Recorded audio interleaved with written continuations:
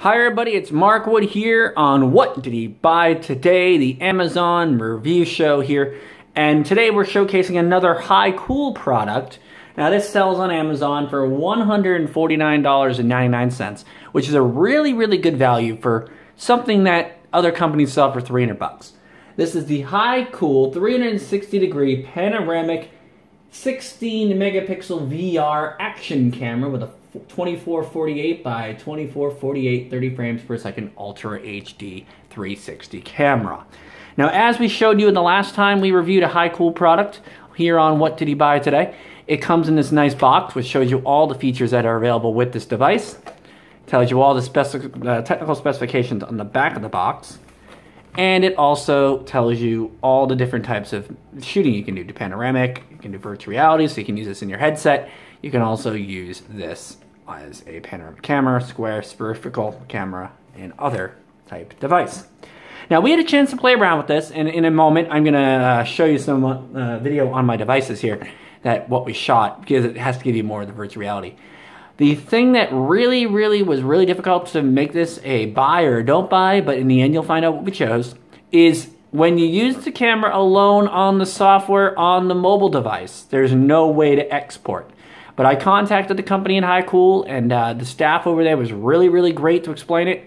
And if you put the SD card in this camera, it gives you a link on a Windows directional, and all you have to do is download the HiCool software to your computer. And if you want to find out how to do that, just drop me a message here on YouTube or email me at mark@wood-media.com and I will explain to you how to do that. But you can do that right here on the YouTube page. It's a lot easier to get in touch with me here on YouTube. So let's dive right into the camera. Like I said, great packaging as they usually do. It comes with all the great accessories like you saw in the other HiCool, in the action cam. You get your helmet mounts, a lot of other mounts, a spare battery, wrist straps, adapters, the famous USB cable like we see all the time, tripod mounting, lens cleaner, other mounts. These are all regular standard GoPro mounts that you can use pretty much on any GoPro mounting kit. You get your manual, explains how to use the camera. Like I said, really simple on-screen display. Camera pretty much works right out of the box. You can just take it and go. This one comes again in the nice underwater housing. It's a simple camera, not that big. Little LCD screen here, a 360 degree camera lens. 4 buttons on this camera. We have 2 in the front, power and the record button in the back. These are 2 up and down arrows. Comes in a nice underwater housing. Now, this camera is also really cool about this camera is the ability it can be controlled via Wi-Fi. So if you want to throw this on a tripod, you can easily just throw it on a tripod because it comes with a tripod mount installed on the bottom. So you can record this remotely. So you turn the camera on by pressing the right button on the side here. You'll see the screen turn on there. Let's see if I can, there we go. So there it is, the sports camera, and I'll take a look here if I can, there we go.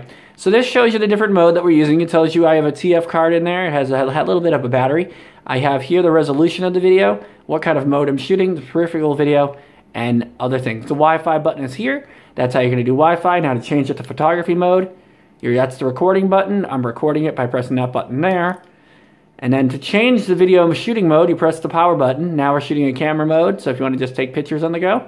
And then you have slow motion. A lot of really cool stuff you can do. It also tells you how much space is left on the SD card itself there. Settings menus there. Pretty much recording on an SD card tells you the battery, the frame rate you can see there. Pretty much simple.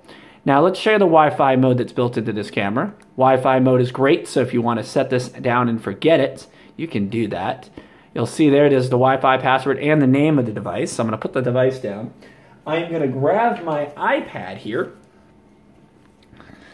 And I'm going to unfreeze this here real quick so you guys don't have to see my password. And I'm going to connect to the Wi-Fi. So this is my iPad. I'm going to connect to the device, which should pop up here in a moment. X360 camera. I'm going to put the camera over here in the corner, and we are now connected, hopefully, to the X360. Yes, we are. So on your mobile device, you can use an iPad, iPhone, Android, and any standard device. You can choose the X360 app, And the XPV360 app will load up here. Now, what's cool about this app, like I said, has a lot of cool features. The only feature it's lacking is the ability to upload direct from the app, but I'm hoping the manufacturers are listening to the customers and they're going to take this under advisement and try to change that. So basically, you see here, this is the 360 camera. So I'm in the shot there. You can see us recording this on our little office here at the Wood Media Studio. You can see me recording this. There's the wall. There's our little desk accessories. This is our office here, so you can see me there. I can do loops. I can see complete 360, so you can look up, down, and around. Remember, you can't look down on the camera, because if I look down over here on the camera, you're only going to see the base of the camera. So that's why you really can't see down. But that's like a really cool mode if you want to like do some video here and record me like shooting down and go, hey everybody, it's me looking at you. And you can hear our office dog, Lexi, in the other room here, barking away. Probably the mailman's here of some sort. So this is the software that allows you to view what you've recorded. You can pretty much see photos and videos. The cool thing is, like I said, you can view them on the device, but it's better to get them on the computer and convert them to VR. The reason why it takes a lot of work to actually do this is this software takes a lot of processing. And if you want to upload to YouTube or to Facebook, you need to insert it into the PC or Mac software to convert it to have the MPEG codecs. So the only way that they can read it, it has to do metadata in 3D. I would not even try editing. So I'm going to show you some video that I've shot on the camera in VR. This is me riding on my commute to work. We're going to play it on YouTube here. You can see here that I'm riding to work. We're on a bridge here. This is pretty cool. You know, this is on my motorcycle. You know, we're shooting around. You can see me driving my bike. Here's a little street light going by. Let's see if I can find a better mode here. There we go. So you can see some action shots here. Let's see if I can get a little closer. There you go. So you see that? It's just shooting some video, shooting down Main Street here in the local North Shore area. And that is the video. The video quality is pretty clear. I gotta be honest. I'm really impressed with this. I cannot wait to use this more and more as summer gets closer here in New England.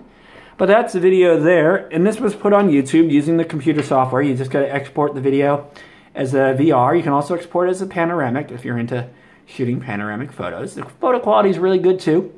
This is the video that I uploaded to YouTube, and this video was shot at my work. Many of you know I work at a museum. So you can see here that this was a dance performance. Let's see if I can get rid of this Facebook. Facebook has so much garbage that you don't even need. As you can see here, this is some video that I shot at my work, and it's pretty clear. You can see that there's a girl dancing right there. You can zoom in on it. She's dancing around. You get full panoramic, so there's our atrium there. Beautiful atrium. You get full panoramic, so if you want to see. Pretty clear. Pretty clean, and if you actually look at it on a VR headset, it looks really, really nice. It actually gives you a good 360. Photography mode's pretty good. It's really high resolution. I think it's a device that you're all, you know, for the first attempt at VR, this is my first exploration into virtual reality. I'm really, really excited about where this technology is going to go. I cannot wait to use this on vacation this summer, and you guys can check me out here on What Did He Buy Today on here on YouTube, and we're going to upload a lot of that content this summer. All the plugs and the outlets and the SD cards, like on the other HiCool device, are on the side panel here. I have no fingernails, so I probably won't be able to get this open. There we go. So you have all your adapters there. You have the SD card slot there, right there. You have the USB and the mini HDMI, so you can actually plug this right in. There's the lens, there's the buttons, panoramic screen. Really, one button and go. You can literally just press a button, put that on stage, and you're all set. So that is our review. Now here's the part of the show that everybody wants to know. Do I recommend this product or don't I recommend this product? To be honest, give it a shot. For the low price of $149.99, like I said, Amazon does offer great return policies, but for the great price of $150, to get your feet wet with VR and to have a little fun, this is definitely a buy. I'm really excited about it. Maybe in the next version of the software, they're going to make the ability to actually export right off the app, which would be really cool. Make it a lot easier for everybody to do it on the mobile. So when I'm on vacation, I can upload some videos in VR right on the way. But VR is a new technology, and like I said, it's a great product. So this is the HiCool 360 Panoramic HD 60 megapixel VR action camera. If you'd like to purchase the product, the link is down below. It comes with a lot of great accessories, as all do HiCool cameras. And like I said, thanks for checking us out on another edition of HiCool. This is the HiCool VR. This is not the edition, but this is the What Did He Buy Today Amazon review show. And this is the buy. Thanks for watching.